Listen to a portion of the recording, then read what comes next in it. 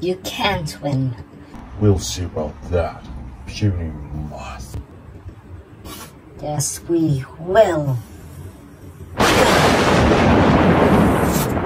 No, Mothra. How dare you?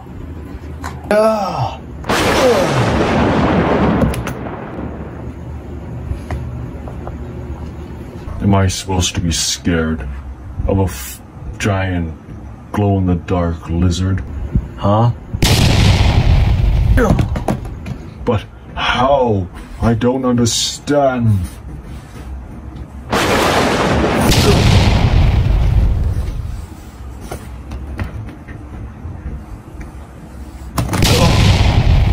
No.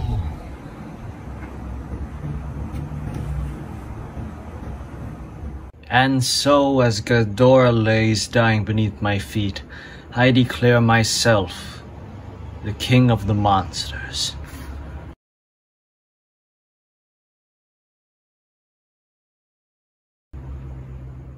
And that, my son, is how I became the king of the monsters. But Dad, you look nothing like how you described yourself in your story. You're not strong or muscular or tall or handsome. You look like an old man.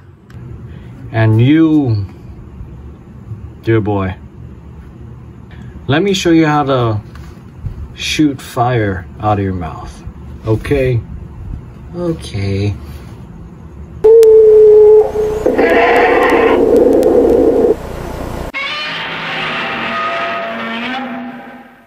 How's it, Godzilla fans, Kaiju fans, collectors, and general people of YouTube? This is Chanzilla1964 coming back with another figure review. Now, today, since this is our 10th video, I figured I'd do a little something special. And yes, I know what you're thinking. These are a lot of figures. And is that what you think it is? I will get to that in a minute. But yes, these are a lot of figures today. I'm not planning on reviewing them all. But what I figured I would do for my 10th video would be a sort of custom showcase. Since I know that pretty much everybody has seen reviews on literally all of these guys, I might review them a bit, the figure itself. But this is just going to be a custom showcase because I know one big thing for my collection is it's a lot of custom figures, whether it be painted customs or sculpted customs, or even third-party figures that I got from different companies aside from Bandai. That's essentially what it's going to be today. Customs showcase. Now I plan on doing this more, even though that's essentially what the figure reviews are for. It's just for a different style of figure review for you guys to check out, and it's also a sort of showcase to show off my custom figures that I put my heart and soul into. But with that being said, let's get right into these figures, starting off with the big bad boy in the middle. Yes, this is a YMSF Behemoth figure. As you can see though, he does not look like he's been painted by YMSF. That is because, yes, I did custom paint this guy as well. I mean, the detailing, this is all YMSF, man. I mean, YMSF did amazing with this figure. Not only if they would come out with his two companions, Scylla and Methuselah, then the whole pack would be together. And maybe the Queen Muto, my bad, forgot about her. But I mean, detailing for Behemoth is amazing. From his sculpted tusk, which look great, to his fur all over his body and his spikes on the back of him. I mean, this guy is everything you may want in a Behemoth figure. Well, almost anything, which I will get to in articulation. But paint-wise, for this Behemoth, it was just a simple reddish-brown color, painted all the way. And then the tusk were this white, bone white color. And then the toes over here were this bone white color as well. But aside from that, that was pretty much it. Actually, the back part is just gray, a light gray. They did Bandai, I mean YMSF just went with a spray brush and there's sprayed it all the way down his back, all down the spines here. As for his eyes, Behemoth's eyes were painted black, but I know in the movie they were sort of greenish yellow. So I went ahead and I changed that to give him more of a kinder look. Because with the black eyes, he looked like the straight up, you know, destroyer of cities. That he should be. That he rightfully was in King of the Monsters until Godzilla became the alpha. Articulation for this guy is simple though. Waist and arms. One thing that I wish that Bandai did was they gave him head articulation so you can move his head and you can move his arms a little more forward, but that is a-okay because this figure is awesome and amazing as is. Let's go to Rodan over here.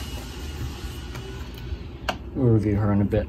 But Rodan, detailing on this guy is amazing. Well, it wasn't so amazing because before, as many of you know, he looked like a depressed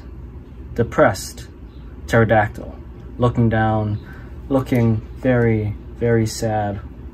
But with a little chop to his neck here and then pulling his head a little more up, he looks like Rodan, finally.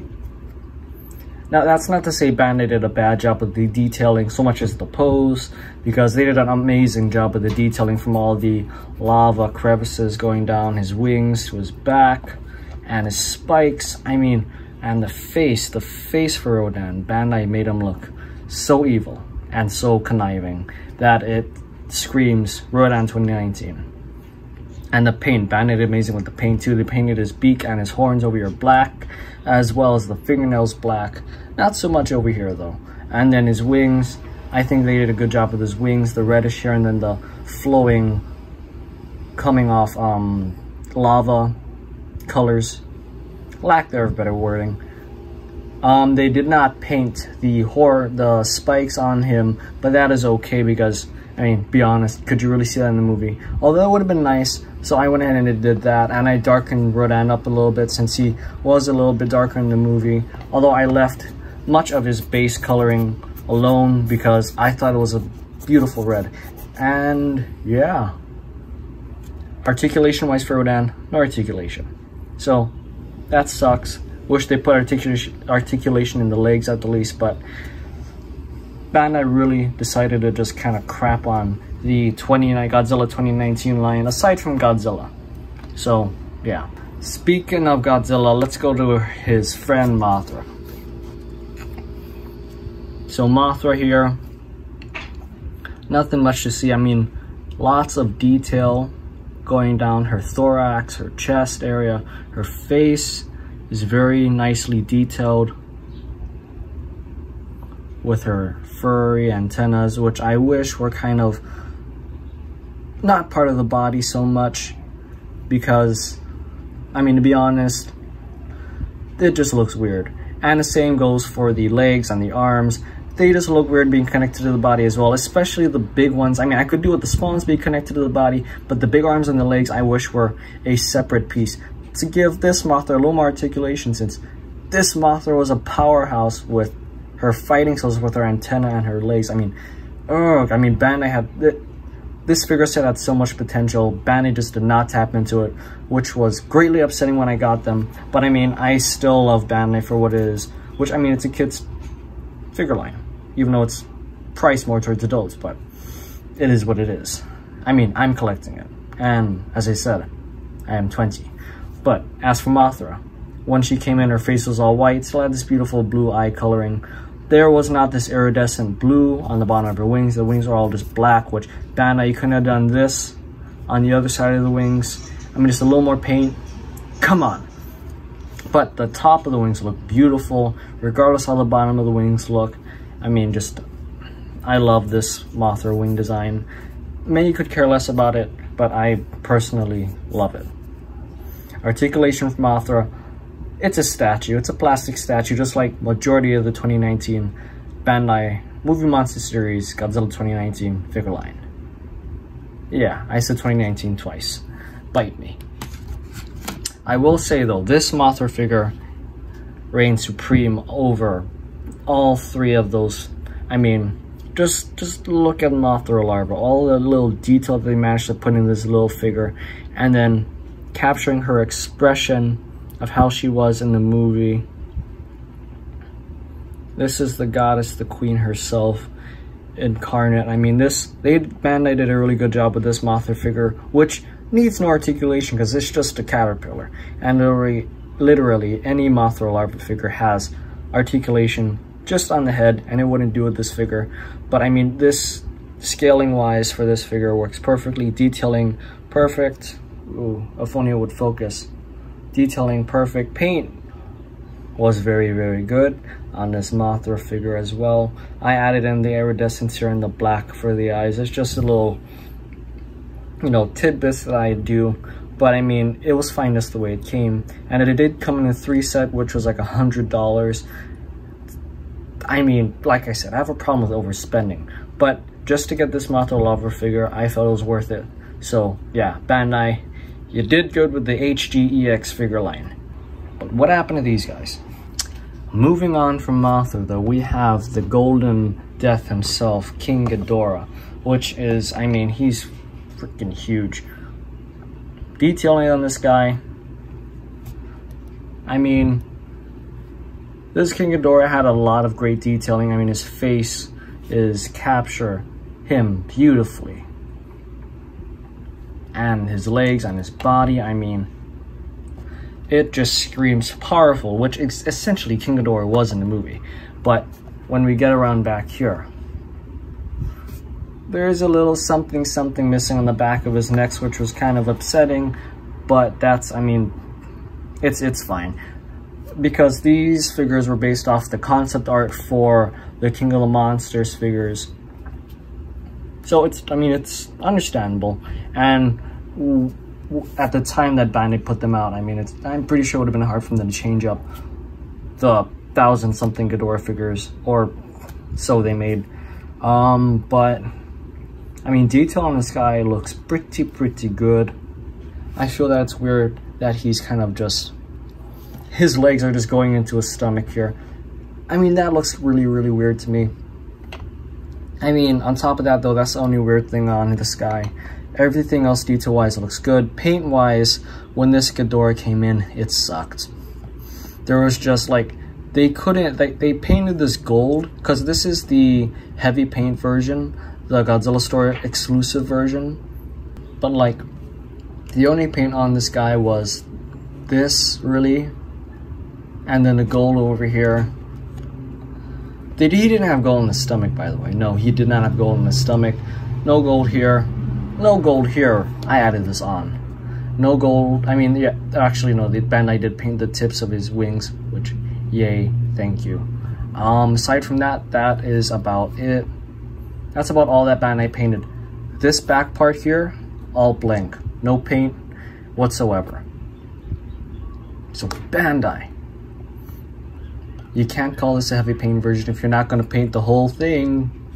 But, I mean, for being what it is, like I said, Bandai for some reason decided to completely crap on this Godzilla 2019 figure line. I don't know why they decided to, like, just totally not do a good job with this line, aside from the Godzilla, of course. But I mean, it's just, it sucks because we, the fans, suffer for it. But I mean, you know, what you gonna do? It happened. They're learning from it, as we saw from the Godzilla the Ride King Ghidorah figure. Dude's legs ain't going to his body, and he finally got articulation back. Which, by the way, yeah, this Ghidorah, no articulation at all. So, yeah, that sucks. Time for another third-party figure, though. We have the Argo Jet from Claro's Customs on Facebook. So, I mean, the Argo Jet took a while to come in, but it was well worth the wait because, I mean, if the camera could just focus, the amount of detail on this thing looks, I mean, amazing. From the wings to the jets, to the underside of the plane. There's even a little landing gear here, and I believe these are thrusters on the bottom, and then up here are the missiles. But this little part here, the and the bridge, I had to add this on because, like, for some reason they left this out. But I mean, that's it is what it is. I could not have asked for a better Argo figure, because I mean, it's just a plane. But I mean, if you're gonna have a Godzilla 2019 figure line, you gotta have the Argo to go with it, since it's like the Super X3 of the Monsterverse. Obviously, with this thing, no articulation, just a statue. And the stand doesn't come with the Argo plane. Last but not least, let's take a look at the big G's themselves. I figure we take a look at both of them together, since they're practically the same figure, just different paint job. So, detail on, let's just use this guy for reference of detail. Detail on this Godzilla figure is, as always, amazing. Way better detailed than the Ghidorah figure and the Mothra figure for sure. And I mean, personally, I like this Godzilla figure better than the one they came out for the 2014 Godzilla, because I felt that his body was just way too small to scream the 2014 Godzilla. I mean, with this guy, yeah, this is Godzilla 2019. Am I right? I mean, his head's a bit big, but I can get past it with the, I mean, just the amount of detail that went into him. And not to mention the paint job for this figure, lackluster. Pretty, I mean, it's Godzilla figure. Pretty much full black over here. Actually, the whole figure was just pretty much this gray skin tone, dark gray skin tone. The mouth was painted and the teeth were painted, which was very nice. And so was his eyes, were just a deep blue. And then his dorsal spikes over here were just kind of brushed with this light blue to give off that bioluminescence glow. And I mean, it went all the way up to here, so even this figure got the not painting it all the way to the tip treatment, which was totally fine, because I mean, we're used to it. But Bandai really bumped up its expectations with the earliest Godzilla release. But you know, yeah, this is a custom Godzilla 2019 figure, because as you can tell, it doesn't look anything what I described, because the belly's lighter.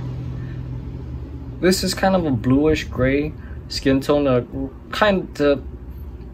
What I was going for was, it is a similar skin color to the Playmates Godzilla vs. Kong figure. Which, I mean, it doesn't take away from the figure from 2019, because I'm pretty sure even the 2019 Godzilla was relatively similar. But I mean, I just want to put my own twist on it. I went with it. And let me know in the comments what you guys think about this guy, because I have some I had some hesitation when painting this guy this kind of gray blue, but I think it turned out pretty good. What do you guys think? But this is the more heavier painted version, in my opinion, because I got these two are the same figure. This isn't the Bandai I think it was the DVD, the figure that came with the DVD, where it was just a kind of see-through plastic that they just went over with the black dry brush, and then that was their Godzilla, or Burning Godzilla 2019 for Bandai. I think that's what happened. But this is, I bought a Godzilla 2019 figure off of eBay, and then I painted it like this. I can go into it later if you guys want a separate review of this guy as to the process, because it's a long process that I took to paint this guy. If you do want a separate review for the process I went to paint this guy, do say so in the comments section down below, because I may or may not do it at the end of the day. But yeah, this is my Burning Godzilla 2019. I just did a base coat of the of orange. I think it was a glow-in-the-dark orange, and then I dry brushed over the black to give it this kind of volcanic charred look, and then I just went in with a little bit of yellows and iridescent oranges to give it this crackling fire look. But yeah, do let me know what you guys think about this figure in the comment section down below, and if you guys want to see a process video as to how I painted this guy. Not exactly how I painted, but I'll explain how I painted him. But more or less, yeah. I forgot to mention articulation for this guy is relatively the same. 2 arms move and his 2 legs move.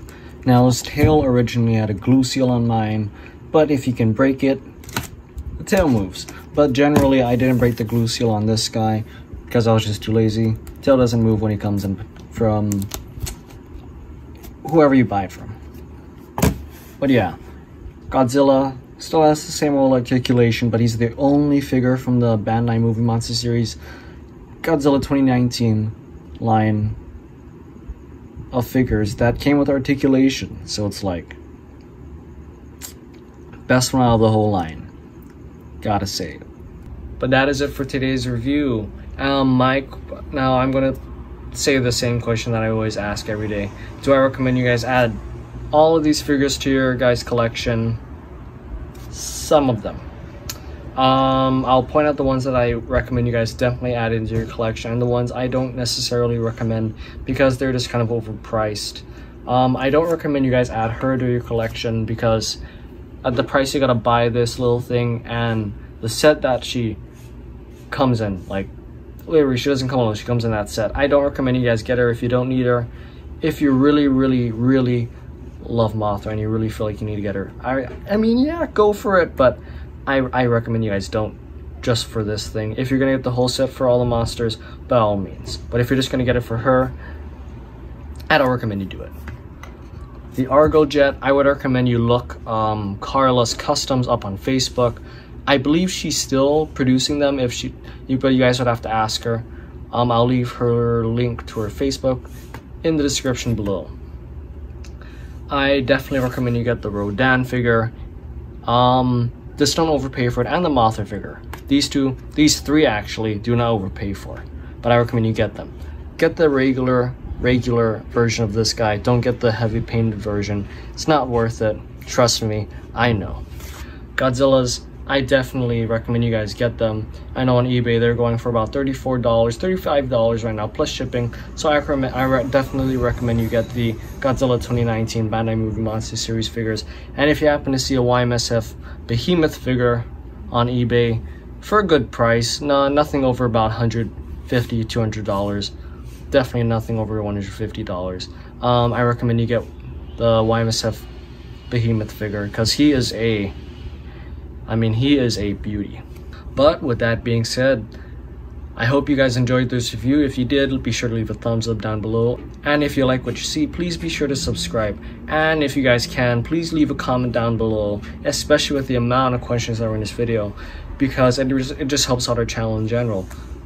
So this is Chanzilla 1964 signing out. Till next time, guys and gals and peeps. Peace, peace.